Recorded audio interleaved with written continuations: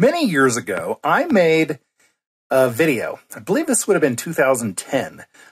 Just kind of my thoughts about sustainability and climate change and that religion, and then the truth about it, the truth as I see it. And so I just now found it, and I don't think I'd ever released it. So here you go. Here's a little flashback.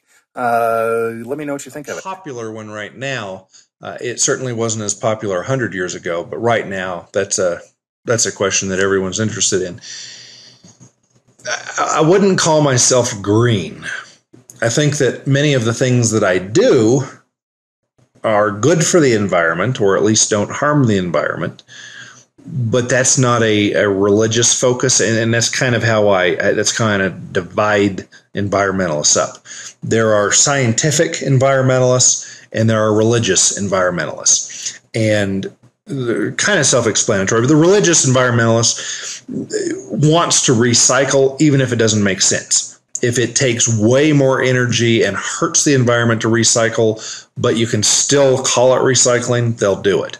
The economic environmentalist says, you know what, it makes more sense to recycle aluminum than it does to recycle paper. So I'm not going to recycle paper, but I am going to recycle aluminum. And here are the facts. Here are the studies. Here's the science behind it. That kind of environmentalist, yes, I think I am.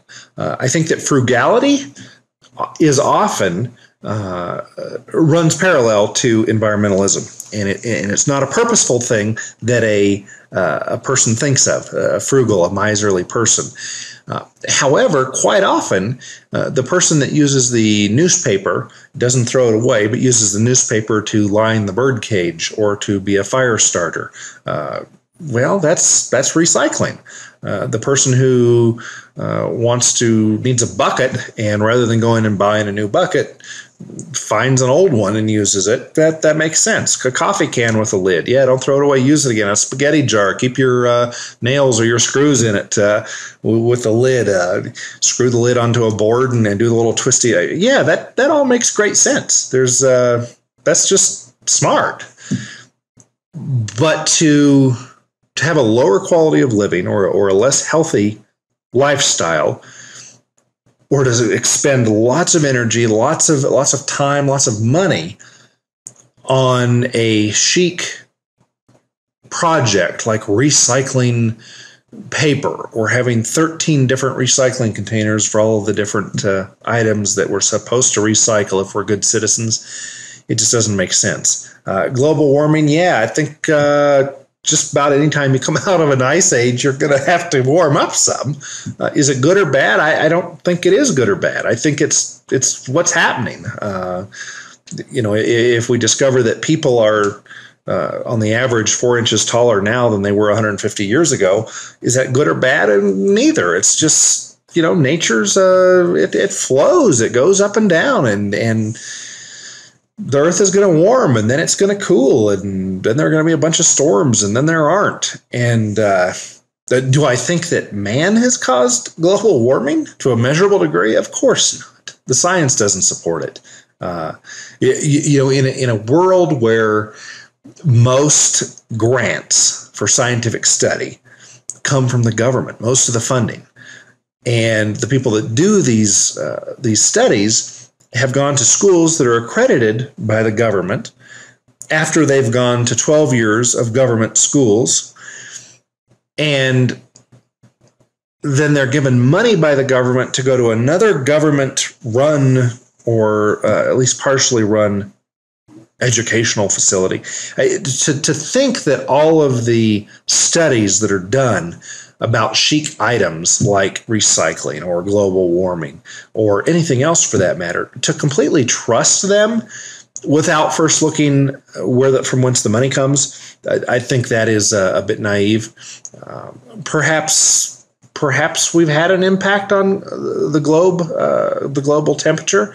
I don't think so, but perhaps. Does that mean we should stop our current way of living? No. Not really. It's just part of the cycle. Should cows stop eating what they eat if it makes them expel air? No, it's part of it. We shouldn't be messing with nature. We're part of nature, and don't mess with it. Let it flow. If the globe gets a lot warmer, we're going to have, way more species. Of course, warmth creates growth in the natural world. There'll be more plant types, more animals.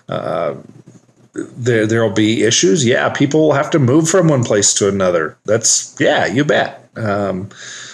Will the people in one region still be able to focus on the industry they always have? Probably not 2,000 years from now. And then another 30,000 years from then, they'll probably be cold again. And I'm not that worried about it. I think we should use our common sense. We should, not be jerks. I like walking through pretty woods, so I don't throw my candy wrappers in the woods. Matter of fact, if I see one, I pick it up. But that's just part of the whole taking personal responsibility and chipping in and staying busy and doing good stuff and trying to have a nice environment. That's not a political thing. That's how I reared my children. It's how I was reared. That's just being good people. I don't think that has anything to do with it. Well, hopefully that was interesting to you to see what I was thinking 13 years ago. Holy moly, time has flown. Hey, if that was a value to you, I'd sure love it if you'd subscribe, share it with a friend, give a thumbs up. That'd sure mean a ton. Thanks.